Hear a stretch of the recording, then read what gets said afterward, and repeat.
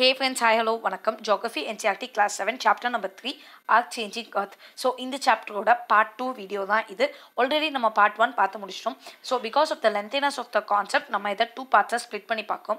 So, first partல generally lithospheric platesனா என்ன, earthல எப்படி மூமெண்ட்ஸ்லாம் நடக்குது, எப்படி வந்துட்டு land formsலாம் கிரியேட் ஆகுது, இந்த மாதிரியான விஷயங்கள்லாம் பார்த்தோம். And இதோடைய main factors பார்த்தோம். That is endogenic forcesனா என்ன, exogenic forcesனா என்ன, earthquake, volcano, landslides. So, இதெல்லாம் எப்படி வந்து ஜெனரலா ஃபார்ம் ஆகுது அப்படிங்கிற மாதிரியும் இதோடைய பேசிக்ஸ் என்னலாம் அப்படிங்கிற மாதிரியும் பார்த்தோம். அதோடைய மிட்டிகேஷன் மெத்தட்ஸ் பார்த்தோம். ஸோ இப்போ இந்த பர்டிகுலர் பார்ட்டில் நம்ம வந்து எக்ஸோஜெனிக் ஃபோர்ஸஸாக இருக்கக்கூடிய மற்ற விஷயங்களை பற்றின டீட்டெயிலிங்ஸ்லாம் பார்க்க போகும். ஸோ எக்ஸோஜெனிக் ஃபோர்ஸஸில் மொத்தமாக 2 மெத்தட் இருக்குது. ஒன்று வந்துட்டு என்ன அப்படின்னா எரோஷன், இன்னொன்று வந்துட்டு டெபாசிஷன். ஸோ எரோஷன் அப்படிங்கிறது வெதரிங் நடக்கும். வெதரிங்னா ஒன்றுமே இல்லை. இப்போது நம்ம வந்து ராக்ஸ்லாம் இருக்குல்ல எர்த் சர்ஃபேஸில், ஸோ இந்த ராக்ஸ் எல்லாம் எல்லாமே வந்துட்டு உடைய ஆரம்பிக்கும். ஸோ அந்த மாதிரி பிரேக்கப் ஆகுது தான் நம்ம வந்து வெதரிங் அப்படின்னு சொல்லுவோம். ஸோ இந்த லேண்ட்ஸ்கேப் நம்ம பார்த்துட்டு இருக்கிறது எல்லாமே அப்படியே வந்துட்டு கொஞ்சம் கொஞ்சமாக ஒன்றுமே இல்லாமல் போயிட்டே இருக்கும். ஸோ அதில் ஃபர்ஸ்ட்டு எப்படி அது ஒன்றும் இல்லாமல் போகுது அப்படின்னா வெதரிங்னால. அண்ட் இதுக்கு அடுத்து என்ன இருக்குது அப்படின்னா வந்துட்டு எரோஷன். எரோஷன் அப்படிங்கிறது ஒன்றுமே இல்லை, wearing away of the லேண்ட்ஸ்கேப்பா. So இதை தான் வந்துட்டு நம்ம எரோஷன் சொல்லுவோம். அண்ட் இதை சில ஏஜென்ட்ஸ் நமக்காக செஞ்சு கொடுப்பாங்க. யாரெல்லாம் அவங்க அப்படின்னா வாட்டர், விண்டு, ஐஸு, இது எல்லாமே வந்து எரோஷனுக்காக ஹெல்ப் பண்ணுற ஏஜென்ட்ஸாக இருக்காங்க. சரிப்பா, இந்த எரோஷன்னா என்ன, இல்லைனா வெதரிங்னா என்ன, எனக்கு ஒழுங்காக புரியல அப்படின்னு யோசிச்சிங்கன்னா சிம்பிள் கான்செப்ட். இப்போ ஏதோ ஒரு பாகையை கன்சிடர் பண்ணிக்கோங்க, ஒரு ராக் இருக்குது. ஸோ இந்த ராக்கில் வந்து ஏதோ ஒரு காரணங்கள்னால இந்த ராக்கு துகள் துகளாக அப்படியே உடஞ்சி விழுது. ஸோ இதெல்லாம் விழுந்துச்சுன்னா இதை தான் நம்ம என்னன்னு சொல்லுவோம்னா வெதரிங் அப்படின்னு சொல்லுவோம். ஸோ இப்படி விழுந்த துகள்கள் எல்லாம் இந்த இடத்த விட்டு தாண்டிடுது, போயிட்டு எங்கேயோ போய் செட்டில் ஆகிக்கும். அது எங்கன்னே நமக்கு தெரியாது. எங்கேயோ தாண்டி போயிடுச்சு அப்படின்னா அதை நம்ம எரோஷன் அப்படின்னு சொல்லுவோம். ஸோ இந்த தாண்டி போகிறதுக்கு சில பேர் ஹெல்ப் பண்ணுவாங்க. அது யாரெல்லாம் அப்படின்னா விண்டு, வாட்டர், அதுக்கப்புறம் நம்மளோட ஐஸ் அப்படிங்கிறதெல்லாம். ஸோ இது எல்லாமே வந்துட்டு டிரான்ஸ்போர்ட் பண்ணுது, எங்கேயாச்சும் கொண்டு போய் அதை போடுது. அண்ட் எவென்ச்சுவலி நம்ம வந்து ஒரு இடத்துல எரோஷன் நடக்குது அப்படின்னா இன்னொரு இடத்துல அது டெபாசிஷன் நடக்கும். ஸோ இங்கேருந்து அதை எடுத்துகிட்டு போனாங்கன்னா இன்னொரு இடத்துல போட்டு தானே ஆகணும். ஸோ எரோஷனாக எடுத்துகிட்டு போகுது, டெபாசிஷன்னா ஒரு இடத்துல போடுறது தானே. ஸோ ஜென்ரலி இந்த ப்ராசஸ் இருக்குல்ல, the process of erosion and deposition, இதுதான் வந்துட்டு எக்கச்சக்கமான லேண்ட் ஃபார்ம்ஸை இந்த உலகத்தில் வந்து கிரியேட் பண்ணுது. ஓகே, ஸோ இப்போ எந்தெந்த ஏஜென்ட்ஸ்லாம் இருக்கானுங்கல்ல, ஸோ அவங்க என்னென்ன வேலைகளை பண்ணுறாங்கங்கிறத பார்க்க போவோம். ஸோ ரிவரோட ஒர்க் ஃபஸ்ட்டு என்ன அப்படின்னா ரன்னிங் வாட்டர் எல்லாமே தனக்கு கூடயே எல்லா குட்டி குட்டி பார்ட்டிகல்ஸ் எல்லாத்தையும் எரோட் பண்ணி கூட்டிகிட்டு போயிட்டே இருக்கும். ஸோ எங்கே ரிவர் வந்துட்டு டம்பிள் ஆகுதோ, டம்பிள்லாம் ஒன்றும் இல்லை, ஏதாவது ஒரு ஸ்டீப் ஆங்கிளில் அந்த இது வந்து வளைவுகளில் போயிட்டே இருக்கும்ல, ஸோ அந்த மாதிரிலாம் போகும்போது அதில் ரொம்ப ஹார்டாக இருக்க ராக்ஸ் எல்லாத்தையும் அங்கேயே எங்கேயாவது போட்டுரும். குட்டி குட்டியாக அதால் கேரி பண்ணுற மெட்டீரியலை மட்டும் தூக்கிட்டு போயிட்டே இருக்கும். ஸோ ஏதாச்சும் வாட்டர் ஃபால்ஸ்லாம் வரும்போது அங்கே கொஞ்சம் இடங்களில் வந்து அதோட விஷயங்களை ட்ராப் பண்ணும். ஸோ அங்கங்கே அதால் முடிஞ்ச அளவுக்கு எதையாவது போட்டு போயிட்டே இருக்கும். ஸோ வாட்டர் ஃபால்ஸை பொறுத்த வரைக்கும் நமக்கு வந்துட்டு கண்டிப்பாக நிறைய விஷயங்கள் தெரியும்ல. ஸோ இந்த உலகத்தில் எக்கச்சக்கமான வாட்டர் ஃபால்ஸ் இருக்குது. அண்ட் அதுலேயும் முக்கியமாக நம்ம பார்த்தோம் அப்படின்னா இருக்கிறதுல பெரிய வாட்டர் ஃபால்ஸ் எங்கே இருக்குன்னா ஏஞ்சல் வாட்டர் ஃபால்ஸ் அப்படின்னு வெனின்சுலா சவுத் அமெரிக்காவில் இருக்குது. ஸோ அது வந்து மிக முக்கியமான வாட்டர் ஃபால்ஸு. அண்ட் அதுக்கு அடுத்ததாக வந்துட்டு நயகரா ஃபால்ஸ் அப்படின்னு நம்ம கேள்விப்பட்டிருப்போம்ல, அது வந்து கனடா அண்ட் யூஎஸ்ஏ இருக்குல்ல, இது ரெண்டுத்துக்கும் பார்டரில் இருக்குது. அதே மாதிரி விக்டோரியா ஃபால்ஸ்னு ஒன்று இருக்குது, அது வந்துட்டு ஜாம்பியா, ஜிம்பாப்வேன்னு ஆஃப்ரிக்காவில் இருக்குல்ல, ஸோ அதுக்கு பார்டராக இருக்குது. ஸோ இந்த மாதிரி இம்பார்ட்டன்ட் வாட்டர் ஃபால்ஸ்லாம் இருக்கும். அண்ட் நீங்களும் நிறைய வாட்டர் ஃபால்ஸுக்கெலாம் போயிட்டு வந்துருப்பீங்கள்ல, ஸோ அது எல்லாமே நம்ம தெரிஞ்சுக்க வேண்டிய விஷயம். சரி, இப்போ இந்த இடத்துல எப்படி வந்துட்டு வெதரிங்லாம் நடக்குது அப்படின்னு நம்ம பார்த்தோம்னா ஜென்ரலி வந்துட்டு நம்ம ராக்ஸை பற்றி படித்தோம்ல, இக்னியஸ் ராக்ஸு, செடிமெண்ட்ரி ராக்ஸ், அந்த மாதிரி. ஸோ ராக்ஸோட லேயர்ஸில் வந்துட்டு ஹார்ட் ராக், சாஃப்ட் ராக்குன்னு மாற்றி இருக்கலாம். ஓகே, இருக்கலாம் தான், கம்பல்சரியாக இருக்குன்னு இல்லை. ஸோ அந்த மாதிரி இருக்கும் போது இன்கேஸ் நமக்கு ஒரு நதி வந்துட்டே இருக்குது, அந்த இடத்துல வாட்டர் ஃபால் இருக்குது, அது கிரியேட் ஆகுது அப்படின்னா அது என்ன பண்ணும் அப்படின்னா இந்த ஹார்ட் ராக்கு அதால் ஒன்றுமே பண்ண முடியாது. ஆனால் இந்த சாஃப்டான ராக் இருக்குது பார்த்தீங்களா, ஸோ இந்த சாஃப்டான ராக்கில் கொஞ்சம் கொஞ்சமாக அதால் அரிக்க முடியும். எறும்பு ஊக கல்லும் தேயும் அப்படின்னு சொல்லுவோம்ல, அதே கான்செப்ட் தான். ஸோ இது கொஞ்சம் கொஞ்சமாக விழ நமக்கு இப்போ ஒரு ஹார்ட் ராக் இருக்குது, ஒரு சாஃப்ட் ராக் இருக்குன்னா நல்ல தண்ணி விழுந்துகிட்டே இருக்கும் போது இந்த சாஃப்ட் ராக்கை கொஞ்சம் கொஞ்சமாக அரிச்சு அதில் உள்ள மணல் அண்ட் மற்ற விஷயங்கள் எல்லாத்தையும் இதை தன்னால் எவ்வளோ தூரத்துக்கு முடியுமோ அவ்வளோ தூரத்துக்கு எடுத்துகிட்டு போயிட்டே இருக்கும்.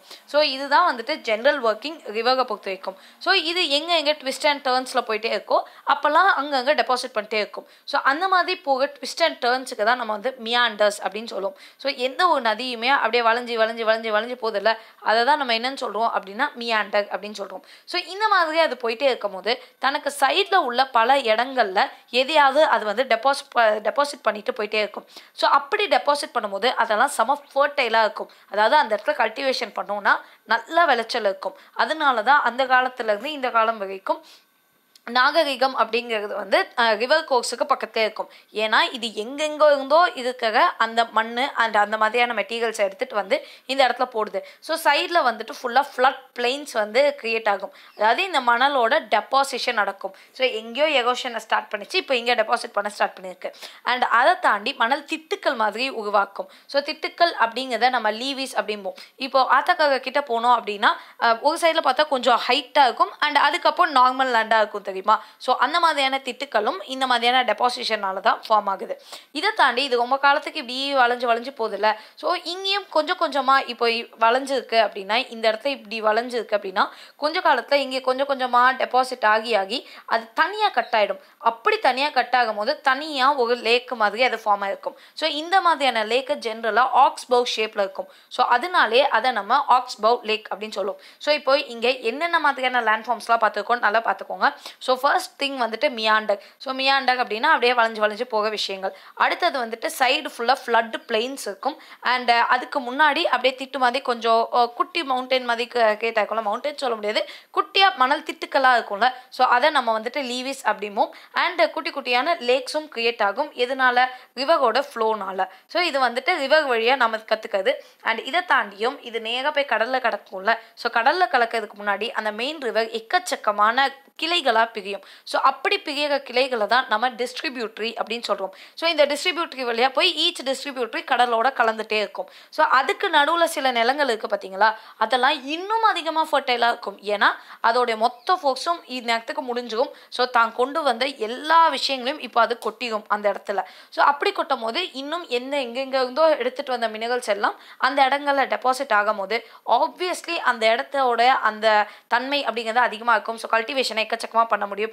அதுதான் நம்மளுடைய டெல்டா அப்படின்னு சொல்கிற இடம். ஸோ டெல்டா மாவட்டங்கள் அப்படின்னு சொல்கிறோம்ல, அது எல்லாமே கடலுக்கு மிக பக்கத்தில் இருக்கிற மாவட்டங்களாக தான் இருக்கும்.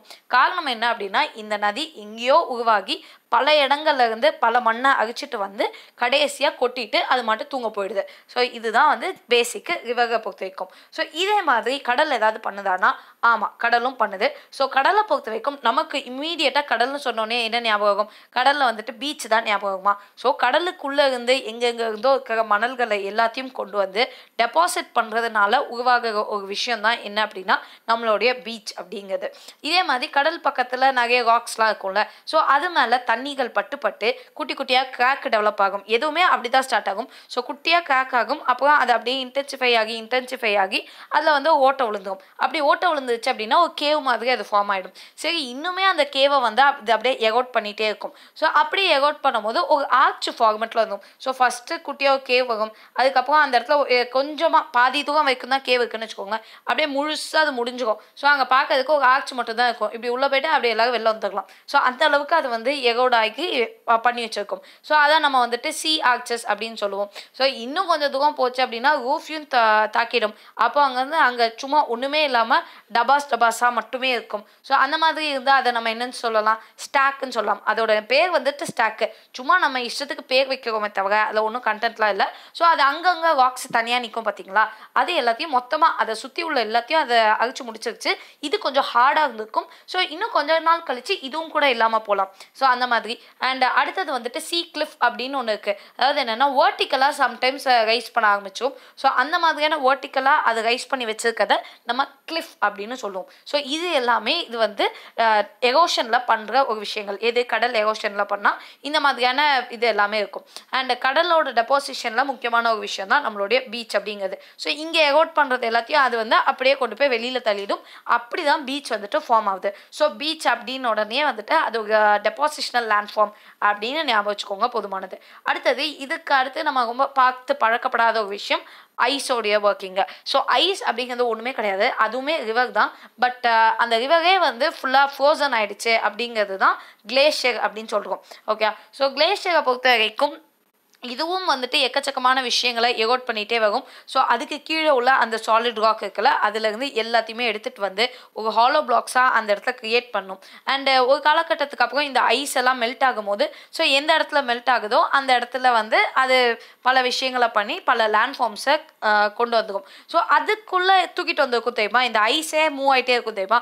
ஸோ அப்படி மூவ் ஆகும் போது குட்டி குட்டியான சாண்ட் பார்ட்டிக்கல், ஸ்லிட்டு பார்ட்டிகல்ஸு, இது எல்லாத்தையும் அது அங்கங்கே கொண்டு வந்து டெபாசிட் பண்ணும். அப்படி டெபாசிட் பண்ணுறத நம்ம கிளேஷியல் மொரைன்ஸ் அப்படின்னு சொல்லுவோம். ஸோ இங்கே பேசிக்காக இவ்வளோதான் இருக்குது. பட் நம்ம இன்னும் நிறைய விஷயங்கள் படிக்கணும். ஸோ இதுக்கும் லேண்ட் ஃபார்ம்ஸுக்கு பல பேர்கள் இருக்குது, அதை பற்றி நம்ம படிக்கணும். பட் இப்போதைக்கு இவ்வளோ நம்ம படித்தா போதுமானது. அடுத்தது விண்டை பொறுத்த வரைக்கும் கண்டிப்பாக உங்களுக்கே தெரியும் காற்றடிச்சா எவ்வளோ மணல் பறக்குது அப்படின்னு. ஸோ காற்றுக்கு மிகப்பெரிய சக்தி இருக்குது, மணல் எல்லாத்தையும் இங்கே அங்கே கொண்டு போகிறதுக்கான சக்தி. ஸோ மெயினாக எங்கே அதிகமாக இருக்கும் அப்படின்னா டெசர்ட்டில் இருக்கும். ஸோ டெசர்ட்னா இந்தியாவில் உங்களுக்கே தெரியும் த கிரேட் இந்தியன் டெசர்ட் இருக்குல்ல. ஸோ அந்த மாதிரிலாம் இருக்கா. இங்கே ஏதாச்சும் ராக் இருக்குது அப்படின்னா அதை வந்து இதை அழிக்க ஆரம்பிச்சோம். இப்போது ராக் இந்த மாதிரி இருக்குங்கிற பட்சத்தில் பயங்கரமாக காத்தடிக்குமா. ஸோ அது இமீடியட்டாக என்ன பண்ணும், ஃபஸ்ட்டு இந்த கீழே உள்ள இடங்களை தான் அப்படியே உடைக்க ஆரம்பிக்கும். ஸோ அது உடஞ்சி இது என்ன ஆகும், ஃபஸ்ட்டு இன்னும் கொஞ்சம் கீழெல்லாம் அழிஞ்சிருக்கும், மேலே வந்து இன்னும் ஒழுங்காக அந்த விஷயம் நடந்திருக்காது. ஒரு ஸ்டேஜுக்கு அப்புறம் கீழே ரொம்ப தின்னாக இருக்கும், மேலே கொஞ்சம் திக்காகவே இருக்கும் இன்னுமே. ஸோ அப்படி பார்க்கும்போது அதோட ஷேப்பை வந்து ஒரு மஷ்ரூம் மாதிரியான ஒரு ஷேப்புக்கு வந்துடும். அதை தான் நம்ம மஷ்ரூம் ராக்ஸ் அப்படின்னு சொல்கிறோம். இதெல்லாம் லேண்ட் ஃபார்மோட நேம் தான். பட் அது எப்படி ஃபார்ம் ஆகுதுங்கிறத நம்ம பார்க்கணும், அவ்வளோதான். ஸோ இது எல்லாமே எல்லா படங்கள்லையும் வந்திருக்கும். நீங்கள் பல படங்களில் இந்த மாதிரியான விஷயங்கள் எல்லாமே பார்த்துருப்பீங்க. அதோடைய ரெஃபரன்ஸோட நம்ம இதை டீட்டெயில்டாக பார்க்கும்போது பார்த்துக்கலாம். இப்போதைக்கு இதை தெரிஞ்சுக்கிட்டா நமக்கு போதுமானது. ஓகே, இதை தவிர வந்துட்டு குட்டி குட்டி ஹில்ஸ் எல்லாம் இருக்குல்ல. ஸோ அந்த மாதிரி ஸ்ட்ரக்சர்லாம் எங்கேருந்து வருதுன்னா இந்த மண் எங்கேருந்தோ அடிச்சுட்டு வந்து ஒரு ஸ்டேஜுக்கு அப்புறம் அதோடைய வீக்னஸ் கொஞ்சம் குறைஞ்சோடனே அப்படியே எல்லா மண்ணையும் கீழே கொட்டிடும். ஸோ அப்படி கொட்டும் போது அங்கே வந்துட்டு குட்டி குட்டி ஹில்ஸ் மாதிரியான ஒரு ஃபார்ம்ஸ் இருக்கும். ஸோ அதுக்கு நேம் நம்ம என்ன வச்சுருக்கோம்னா சாண்ட் டியூன்ஸ் அப்படின்னு வச்சுருக்கோம். அண்ட் இதை தாண்டி எல்லா சாண்ட் பார்ட்டிகல்ஸும் ரொம்ப குட்டியாக ஃபைனாக லைட்டாக இருக்குல்ல. ஸோ வந்துட்டு விண்டால் இதை ரொம்ப தூரத்துக்கு எடுத்துகிட்டு போக முடியும். அண்ட் ரொம்ப பெரிய ஏரியாவில் வந்துட்டு இதுக்கு போய் அதை எல்லாத்தையும் தள்ளிடுச்சு அப்படின்னா அதை நம்ம வந்துட்டு லோஸ் அப்படின்னு சொல்கிறோம். ஸோ ஜென்ரலாக வந்துட்டு எக்கச்சக்கமான டெபாசிட் ஆஃப் லோஸ் எங்கே இருக்குது அப்படின்னா சைனாவில் தான் இருக்குது. ஓகே, ஸோ இதெல்லாம் வந்துட்டு லேண்ட் ஃபார்ம்ஸோடைய நேம்ஸ் தான். அண்ட் இந்த லேண்ட் ஃபார்ம்ஸ் எப்படி ஃபார்ம் ஆகுது அப்படிங்கிற ஐடியா இப்போ உங்களுக்கு கொஞ்சமாக வந்திருக்கும் அப்படின்னு நான் நினைக்கிறேன். ஸோ ரிவர் வந்து என்ன மாதிரியான லேண்ட் ஃபார்ம்ஸ் எல்லாம் மேக் பண்ணுது, சி வேவ்ஸ் என்ன மாதிரி மேக் பண்ணுது, ஐஸ் என்ன மாதிரி மேக் பண்ணுது, அண்ட் விண்ட் என்ன மாதிரி மேக் பண்ணுதுன்னு பார்த்துருக்கோம். அண்ட் இந்த லேண்ட் ஃபார்ம்ஸோட நேமை இன்னும் கொஞ்சம் நம்ம தெளிவாக பார்க்கலாம். பட் இப்போதைக்கு இது போதுமானது. ஓகே, ஸோ நம்ம புக் பேக்கில் என்னென்ன மாதிரியான கேள்விகள் இருக்குன்னு பார்த்துக்கோமா. Which is not an erosional feature of C waves. So C வேவ்ஸை கண்டிப்பாக நம்ம இப்போ தானே பார்த்தோம், சி கேவும் கிளிஃபும் எரோஷனல் ஃபீச்சரு, பீச் மட்டும்தான் டெபாசிஷனல் ஃபீச்சரு. ஸோ பீச்சுன்னு வச்சுக்கலாம். அடுத்தது த டெபாசிஷனல் ஃபீச்சர் ஆஃப் கிளேஷியரோட டெபாசிஷனல் ஃபீச்சர் என்ன அப்படின்னா மொரைன்ஸ் அப்படிங்கிறது. ஸோ எங்கெங்கோ எடுத்துகிட்டு வர அந்த குட்டி குட்டி சாண்ட் பார்ட்டிகல்ஸை ஒரு இடத்துல ட்ராப் பண்ண வந்ததுன்னா அதுக்கு பேர் நம்ம மொரைன்ஸ், கிளேஷியல் மொரைன்ஸ் அப்படின்னு சொல்லுவோம். Okay, which is caused by the sudden movement of earth. So எர்த்தோடைய sudden மூவ்மெண்ட்னால என்ன விஷயம் ஃபார்ம் ஆகுது அப்படின்னு கேட்குறாங்க. ஸோ வல்கேனோஸ் மாதிரியும் இருக்கலாம், ஆனால் ஆக்சுவலி என்ன அப்படின்னா ஃபோல்டிங்காக. ஸோ அதுதான் ஆன்சரு. நெக்ஸ்ட் மஷ்ரூம் ராக்ஸ் எங்கே ஃபைன் பண்ணலாம் அப்படின்னு கேட்குறாங்க, டெசர்ட்ஸ். ஸோ இதை மட்டும் நம்ம பார்த்துக்கணும், ஏன்னா ஜென்ரலி இதெல்லாம் ரொம்ப காமனான கொஸ்டின். என்ன லேண்ட் ஃபார்ம், அது எங்கே ஃபார்ம் ஆகுது அப்படின்னு. இதுக்கு மேலே காஸ்ட் டோப்போகிராஃபி அப்படின்லாம் ஒன்று இருக்குது. அது என்ன அப்படின்னா இந்த சுண்ணாம்புகள்னாலலாம் பல டோப்போகிராஃபிஸ்லாம் இருக்கும். ஸோ அதெல்லாம் நம்ம படிக்கலாம் ஹையர் கிளாஸஸில். இப்போதைக்கு இதை படிச்சுக்கலாம். ஆக்ஸ்பவ் லேக் அப்படிங்கிறது வந்துட்டு ரிவர் வேலிஸில் ஃபார்ம் ஆகும். ஸோ அது நம்ம வந்து ஆல்ரெடி பார்த்துட்டோம்ல. சரி, இப்போ மேட்ச் இதை ஃபாலோயிங் பண்ணிடலாம். இப்போது கிளேஷியர் அப்படின்னு கேட்டிருக்காங்க. கிளேஷியர் அப்படிங்கிறது என்னது, ரிவர் ஆஃப் ஐஸ் தானே. ஸோ ஐஸோடைய ரிவர் அப்படின்னு தெரியும். அடுத்தது மியாண்டர்ஸ் அப்படிங்கிறது ரிவர்ஸ், ஏன்னா ரிவர்ஸ் வழியாக தான் மியாண்டர்ஸ் வருது. ஸோ ஓகே, கிளேஷியர் அப்படிங்கிறது ரிவர் ஆஃப் ஐஸ், மியாண்டர்ஸ் அப்படிங்கிறது ரிவர்ஸ். நெக்ஸ்ட் பீச் அப்படிங்கிறது என்னன்னு கேட்டிருக்காங்க. ஸோ பீச்சுக்கு வந்துட்டு என்னன்னாலும் வரும். ஸோ பீச்சுக்கு சீஷோர் அப்படின்னு நம்மளால் வச்சுக்க முடியல. So seashore. அதே மாதிரி சாண்ட் டியூன்ஸ் எங்கே வரும், கண்டிப்பாக டெசர்ட்ஸில் வரும். ஏதாவது பெட்டர் ஆப்ஷன் இருக்கலாம், பட் டெசர்ட்ஸ் அப்படிங்கிறது ஞாபகம் இருக்குது. அடுத்தது வந்துட்டு வாட்டர்ஃபால் அப்படிங்கிறது அகைன் அதுவும் ரிவருக்கும் வரும். ஸோ இதில் வந்து எக்கச்சக்கமான விஷயங்களுக்கு நம்மளால் மேப் பண்ண முடியுதில்ல. அண்ட் எர்த்குவேக் அப்படிங்கிறது வந்துட்டு வைப்ரேஷன் ஆஃப் எர்த், அவ்வளோதான். ஸோ ஜென்ரலாக அந்த டேர்ம்ஸ் தெரிஞ்சிட்டாலே போதுமானது. மற்றபடி நம்ம இதில் வந்துட்டு பயங்கரமாக எந்த விஷயத்தையும் ஞாபகம் வச்சுக்க போகுதில்லை. அண்ட் இப்போ நம்ம படித்தது பேசிக்ஸ் தான், பேசிக்ஸ் மட்டும்தான். ஸோ இன்னும் நம்ம படிக்க வேண்டிய விஷயங்கள் நிறைய இருக்குது. அதை காலப்போக்கில் படிச்சுக்கலாம். I hope you understood this. Whatever it is, please do say me in the comments below. And for instant updates, Telegram channel link கீழே descriptionல இருக்கு. Please do join over there. Thank you.